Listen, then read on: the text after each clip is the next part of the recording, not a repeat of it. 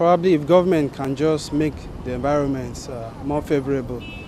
I don't see anything bad in it for you to engage in farming, because as you all see, oil and all these blue collar jobs, white collar jobs doesn't really, no, not sustainable like before. So if government cannot make the environment favorable, I think it is nice, it's okay.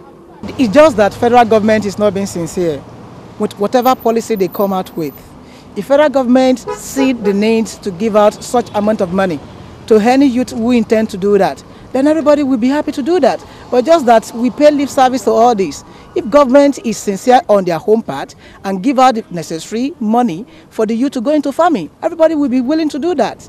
But in the situation that you are seeking for job, the job is not forthcoming, and you even don't have the wealth, you don't have the resources to go into any business of your choice, then you embrace whatever comes your way.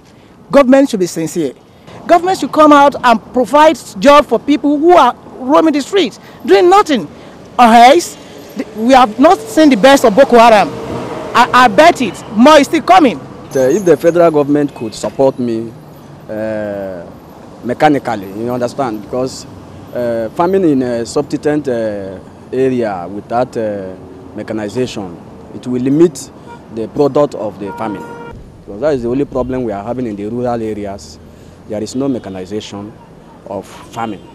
We only use our hoes, our cutlass, and it's too much of labor.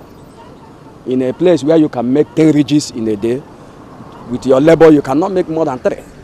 With adequate encouragement from the government in terms of financing and all, I think it's something worth doing.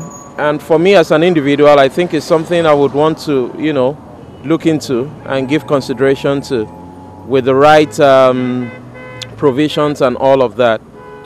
I think it's worth considering. If given encouragement by the government, youth should really embrace that opportunity and create employment for themselves, and at the same time contribute to development of the society instead of being idle.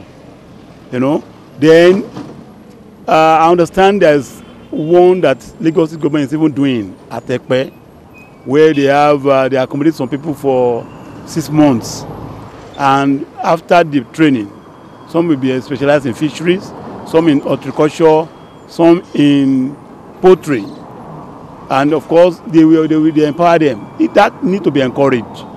Nowadays, I think agriculture itself is a good thing for we youths. Okay, in as much as there's no really much job around, so we could say going into farming would be a very good thing to do for nowadays. I mean, you understand? So yeah, farming is good. It's a good opportunity for we youths to do. So the only thing is that the federal government should, I don't know how to say this, maybe put more effort or something in agriculture as a whole. I would say yes, and it's good, so that all the youths will not have the sense that, okay, it's only office job can bring income for them.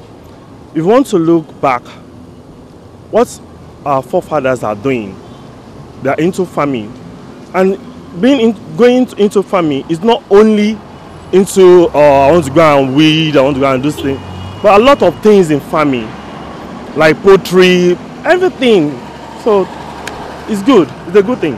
If well properly financed, because these days I encourage the fact that the federal government are supporting agriculture through so many projects they are bringing up by fertilizer and all that. So if they can support, why not? Sure, I can go into farming because it's a good venture now, so that there will be enough food in circulation, there won't be famine and all whatnot. And you know that when much people, especially with the youth that go about looking for white collar job, when we have the interest of farming at heart, you see that the price of food stock and commodity will be cheaper in the market, and it will be affordable even for the poor and the less privileged.